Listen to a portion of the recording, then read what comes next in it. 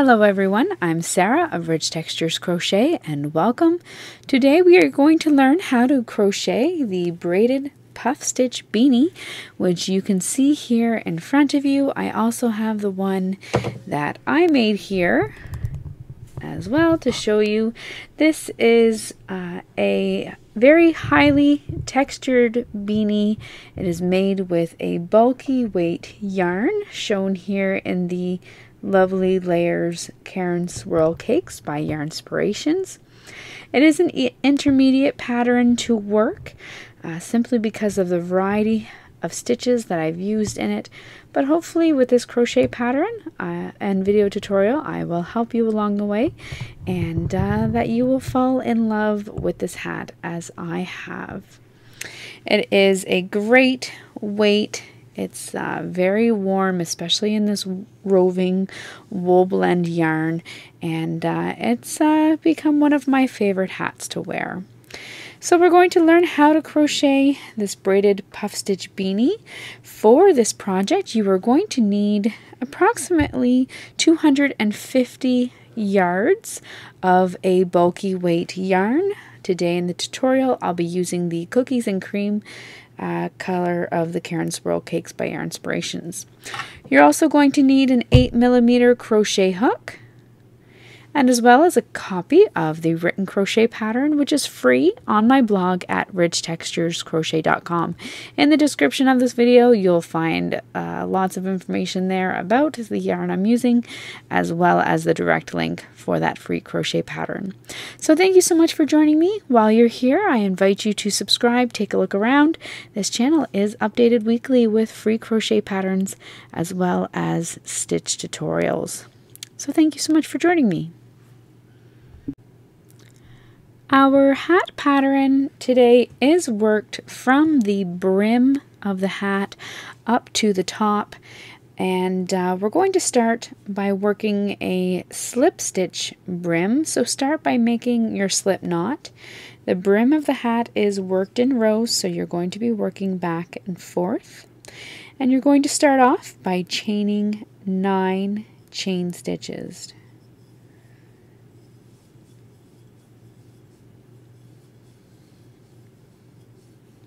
Once you have your 9 chains worked, you're going to begin by working 1 slip stitch into the second chain from your hook, so count in 1, 2, and then a slip stitch in each stitch all the way across. Now if you do not like working a slip stitch brim, that's okay. You can substitute these stitches for either single crochet or half double crochet stitches. I simply like to work a slip stitch brim because I find that the brim has good bounce to it. It's not going to stretch out as much with wear. So slip stitch in each stitch all the way across, chain 1, and turn your work. We're now going to work in the back loop only. And when you're looking at the top of your stitch, as I am here, you will see this lovely V shape. To work in the back loop only, you're going to work under the horizontal bar that is the furthest away from you. So instead of working under both those loops, only insert your hook under that back loop only and slip stitch in each stitch all the way across. This is what's going to give us our rib effect, and it's going to have great stretch to it. When you come to the end of your row, chain 1 and turn your work.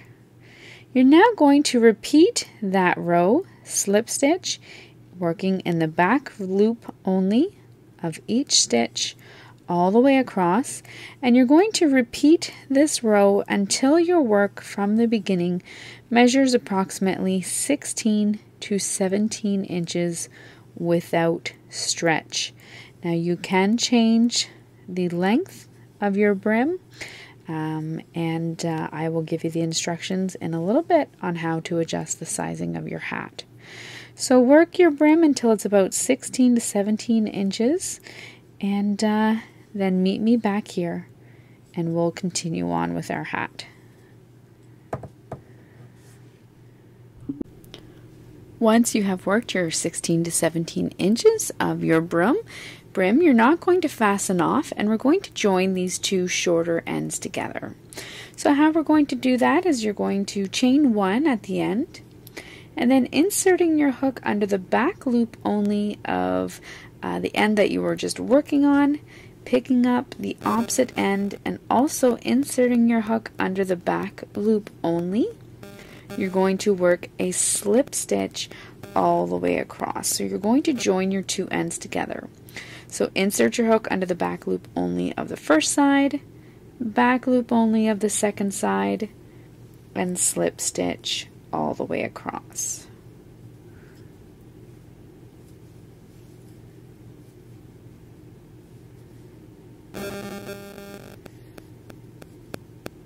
Just like so. So you should have 8 slip stitches all the way across the two ends of your brim.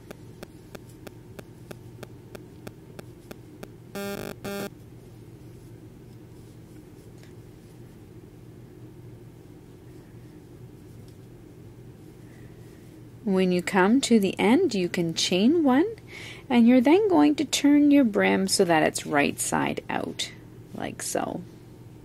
And it should be securely fastened on the one side. We're now going to start working in rounds around our brim, around this rough edge, and we're going to begin by working 51 half double crochet stitches all the way around. So there are no pretty places to insert your hook, so you're just inserting your hook as feels comfortable all the way around. When I work into my brim, I kind of just work down a little bit, and you're going to want to work 51 stitches fairly evenly. If you're having trouble with this, sometimes it helps to place a stitch marker at the halfway point, and then you only have to work 25 stitches on one side and 26 on the other. Okay, so go ahead, work 51 half double crochet stitches all the way around, join with a slip stitch into your first stitch, and meet me back here. I'm just working all the way around here and slip stitching into my first stitch of my first round of half double crochet stitches. Now if you wanted to change the size of your hat, all you would need to do is add or subtract multiples of 2 to that first round of half double crochet stitches. Then for round 2, you're going to chain 1, continue working in the same direction, and we're now going to work into the third loop. Now to find your third loop, looking at the front of your work and then the top, you see these V stitches that you normally work under. If you pull your work forward, you will see underneath the top loops a bottom horizontal loop there. That is your third loop. So for round 2, you're going to work under that third loop only, and you're going to single crochet all the way around. So single crochet in the same stitches joining, then under the third loop only, single crochet in the next stitch, and in each stitch all the way around. And what that's going to do is it's going to push the tops of your stitch forward, and you're going to get this nice little bit of detail here. So go ahead, work in the third loop, single crochet in each stitch all the way around, join with a slip stitch into your first stitch.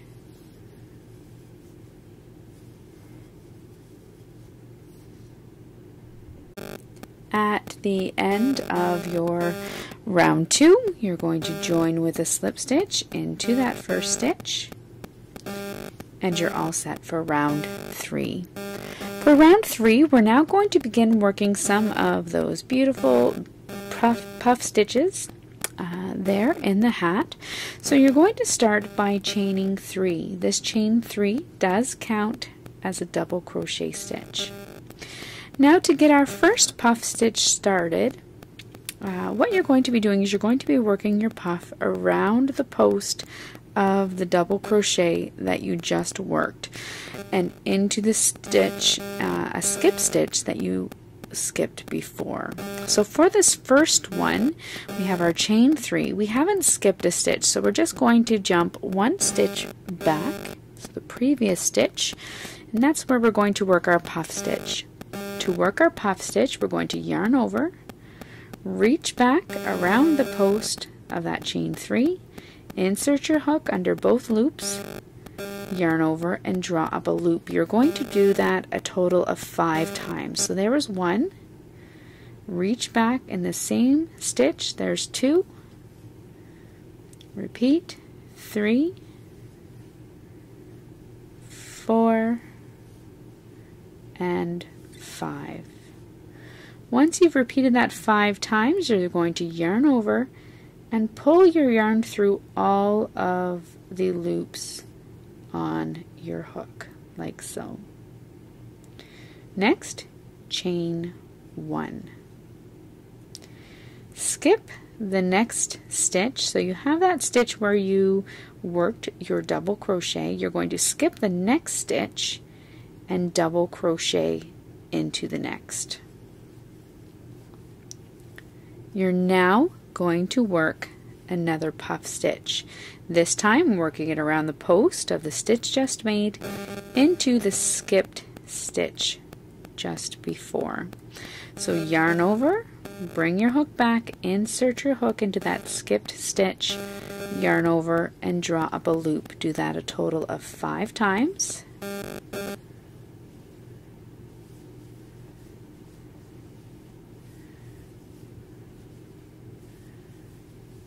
Once you've done it 5 times, you're going to yarn over and pull through all the loops on your hook.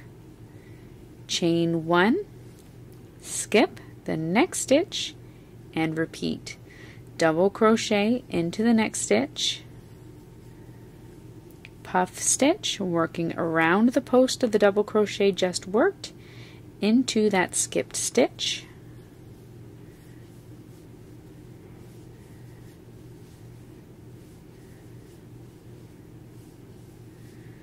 yarn over, pull through all the loops, chain 1, and repeat, skip the next stitch. So you're going to repeat that all the way around to the first chain 3, and you're then going to join in the top of your starting chain 3. At the end of your round 3, you're going to join with a slip stitch into the top of that chain 3. For round 4, you're going to begin by chaining 3, and you're going to turn your work. So you're working in the opposite direction. At this time, we're going to begin our next round of puff stitches. So you have this chain 3 coming out of that chain 3 down below, which was your double crochet. So your first puff stitch is going to be worked back behind into the chain stitch that is closing that puff stitch down below. So yarning over, reaching back into the chain stitch that closes that puff right below, work your puff stitch.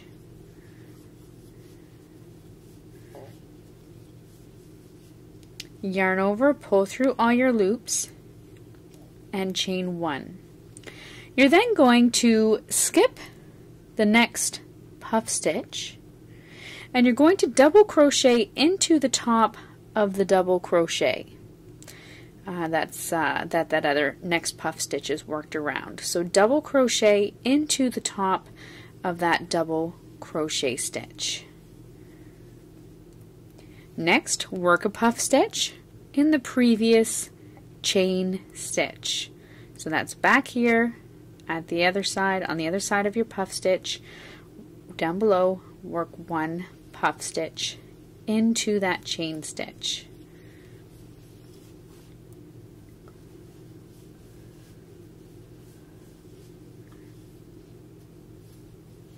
Just like so.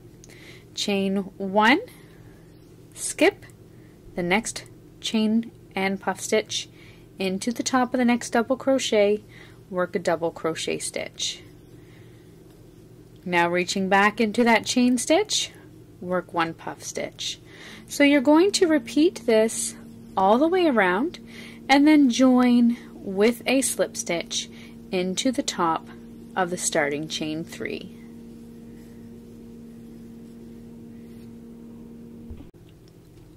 At the end of your round 4, you're going to join with a slip stitch into the top of your chain 3, and you're going to chain 1 and turn your work. So you want to make sure that your work is facing right side out at this time, and when you look at your work you should see these puff stitches that look like they've been braided. We're now going to work a round of half double crochet stitches.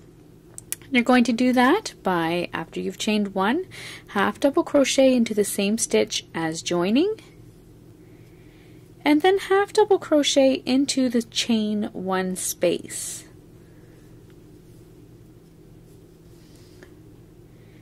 You're then going to half double crochet into the next double crochet stitch and half double crochet into the chain 1 space.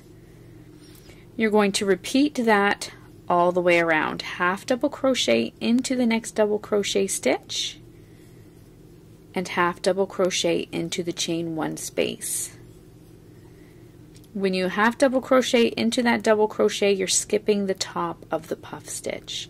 So just half double into the double crochet and then into the chain 1 space.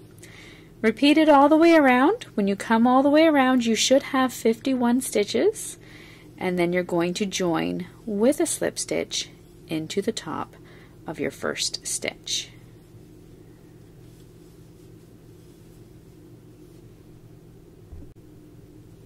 At the end of round 5, you've joined with a slip stitch into your first stitch, chain 1, and do not turn your work.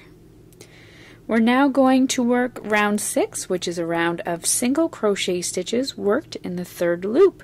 So pull your work forward, find your 3rd loop there in back, and working under your 3rd loop only, single crochet into each stitch all the way around. So it again should push the top of your half double crochet stitches forward. You'll get that nice little pop of texture and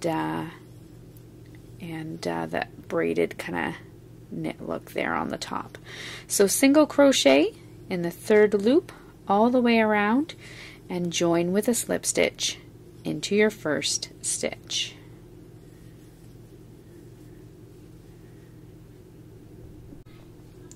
At the end of round 6, join with a slip stitch into that first stitch and do not turn your work. Now for the next 4 rounds, rounds 7 through to 10, you're going to repeat rounds 3 through to 5 once. So that round 3 was that first round of your puff stitches all the way through to the round 5 with the half double crochets in the stitches all the way around. So you're going to go ahead, repeat rounds 3 to 5 one more time for rounds 7 to 10, and then meet me back here and we will start the decrease for the top of our hat.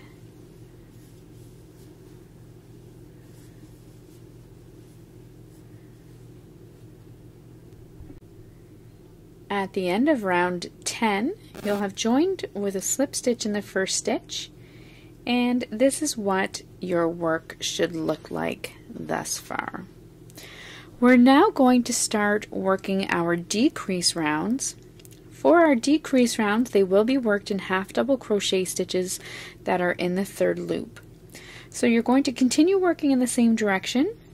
Begin by chaining 1, look for that 3rd loop, and half double crochet into that same stitch as joining. You're then going to continue working in the 3rd loop and half double crochet in each of the next 2 stitches. So you'll have a total of 3 half double crochet. Next, working in the 3rd loop, half double crochet 2 stitches together. So yarn over Insert your hook under the third loop of the next stitch, yarn over and draw up a loop. Insert your hook into the next stitch in that third loop, yarn over and draw up a loop. You'll have 4 loops on your hook, yarn over and pull through all 4 loops. That's your half double crochet 2 together. Next, you're going to half double crochet in each of the next 3 stitches and half double crochet 2 stitches together. You're going to repeat that all the way around and join with a slip stitch into the first stitch.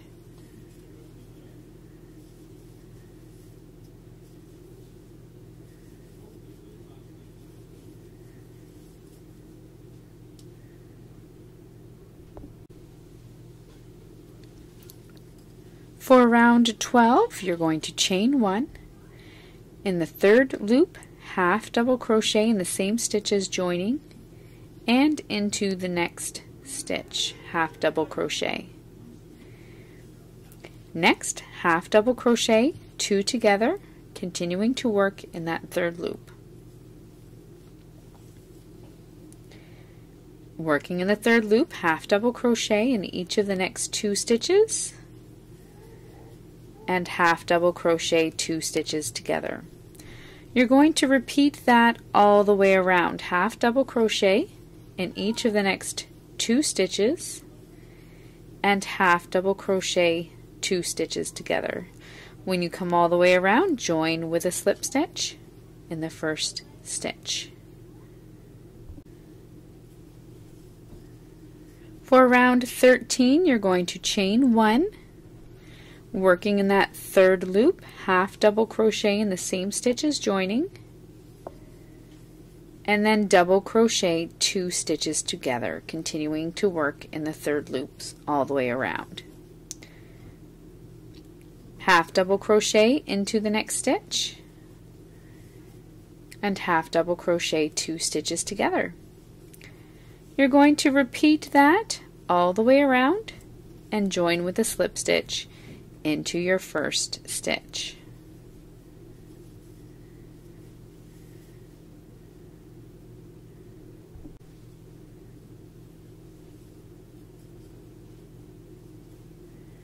For round 14, you're going to chain 1 and working in the third loop, half double crochet 2 stitches together all the way around.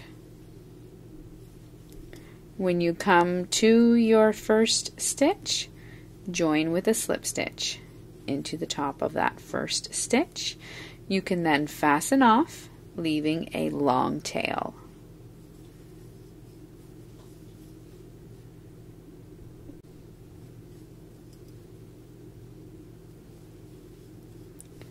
So at the end of your round 14, fasten off, leaving a long tail.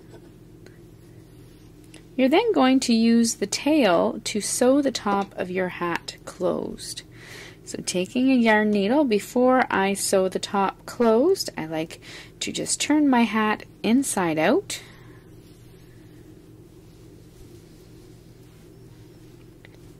And then to close the top, I simply weave in and out around the top of the hat through the top stitches. So I'm just weaving in and out through those top stitches around the top of my hat opening. When I come back to where I started, I then pull it tight and it closes just like a drawstring. You can then fasten off. I will just tie a little knot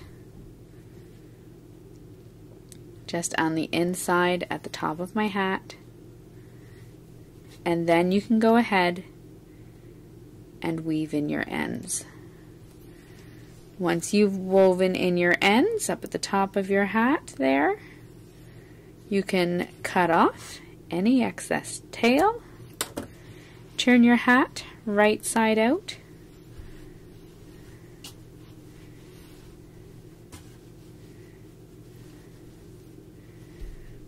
And your braided puff stitch beanie is complete. If you would like, it's optional. You can add a pom-pom to the top, or you can wear it as is. But that's all there is to making your braided puff stitch beanie. So thank you so much for joining me. And be sure to tag me on social media if you make one of these and happen to post a picture. I'd love to see your finished work. And again, I invite you to check out some of the other videos and tutorials here on my channel. And don't forget to subscribe. I look forward to seeing you again next week. Until then, happy crocheting. Bye.